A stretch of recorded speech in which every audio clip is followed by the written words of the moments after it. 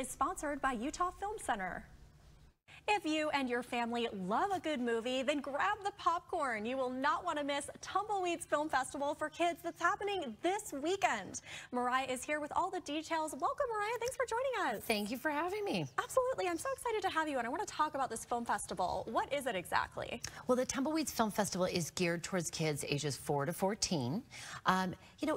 Kids at that age really don't have the opportunity to experience independent cinema, and they don't have the opportunity to experience foreign films very often. Those things are just not available on streaming services typically.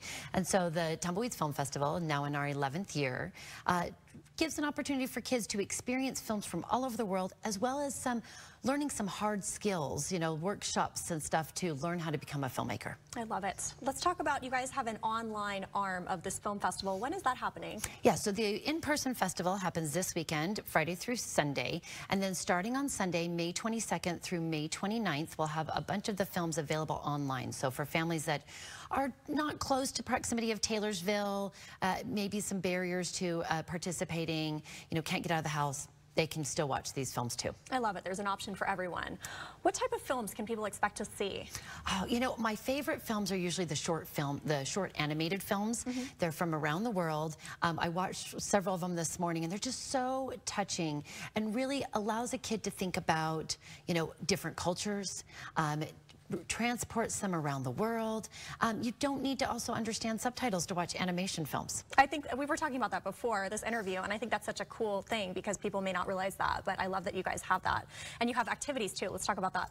Yeah, so the activities are all geared towards becoming a filmmaker or advancing your skills as a filmmaker. So if you're interested in learning how to register and do solo flights with your drone, if you want to learn how to act for a camera, you're interested in animation, we have very inexpensive workshops that just start to get that interest going. That's incredible. I love the filmmaking workshop aspect. That's amazing.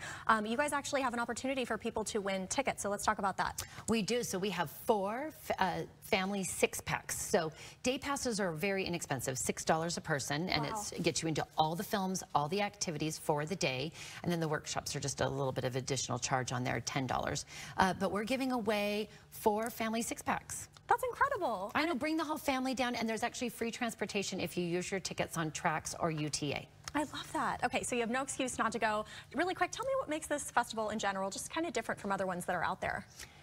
It's an opportunity to be with people and to really explore film.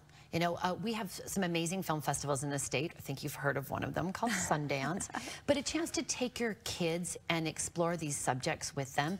Most of our families that attend there reply back and say that it was a chance to have a deeper conversation about the content that they watch and about communities all over the world.